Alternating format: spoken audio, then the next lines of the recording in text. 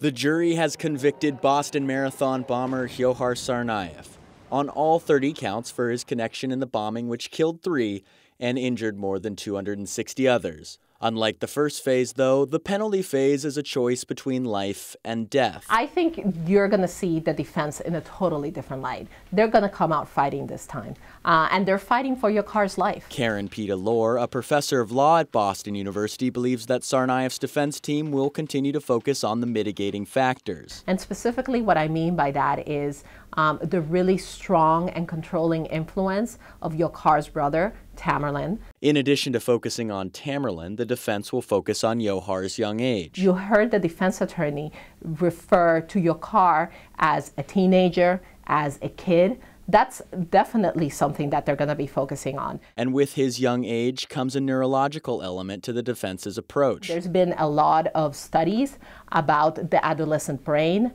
and the amount of time that it really takes to develop the adolescent brain. As both sides enter the second phase, many were surprised that the trial was put on hold for more than 10 days. And the reason for the gap in between the guilt and the penalty phase is because Judge O'Toole is allowing time for the defense to gather witnesses. The prosecution, however, is going to have a much more difficult task in the second phase. There's a certain list of aggravating factors, which they actually have to prove to the jury beyond a reasonable doubt. Those aggravating factors are extensive, to say the least, but among them are the heinous manner in which the crimes were committed, the substantial planning, and the vulnerability of the victims.